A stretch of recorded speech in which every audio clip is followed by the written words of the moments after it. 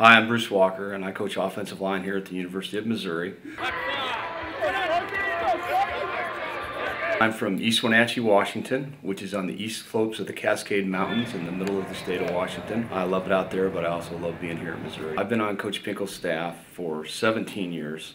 And I've been here at Mizzou for 12 years, and I've been coaching the line here for 4 years. Coach Walker's a great coach, a great person, and he really made you feel confident in yourself, getting prepared for the game and just in the off season when you have no games, you know, working on what you need to work on to better yourself in a position to help you and help the team win. Still on his feet, Kaufman inside the 15.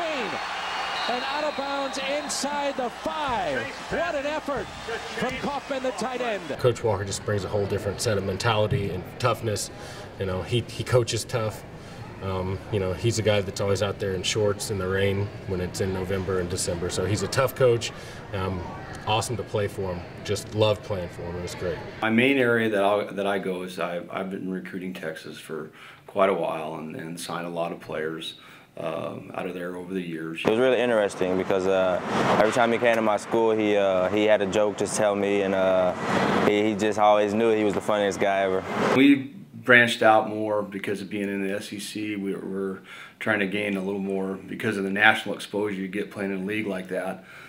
We branched out a little bit more, so I kind of get all over. So we can go big on that. We have so many former players, kids that you recruited, kids that you coached, that are in the NFL now, and to watch them on Sunday and playing at the highest level, that's really rewarding and really gratifying. Martin Rucker, the fourth-year tight end out of Missouri. Playing for Coach Walker was awesome. You know, coming from St. Joe, it's not a big town, it's not a small town, but you just being exposed to this level of football wasn't what it was like in St. Joe. And so being able to play for a coach that had confidence in you, that instilled confidence in you like that to help you make the transition was huge. Left sideline, Rucker with the reception for a first down at the 36. Even the kids that don't play in the NFL, it's also neat to see how they grow up. And I've been doing this a long time, been here 12 years. I mean, shoot, I got, you know, former players now that have families and everything. I've given out a lot of wedding gifts in my day. Usually I give out things like drills and shovels and stuff like that for wedding gifts to my former players. He told me he would get me a shovel, and he got me a shovel because every man needs a shovel. There's a lot of things to like about Mizzou. First of all, I like living here. The town is the right size. It's a college town, but it's not tiny, but it's not so big.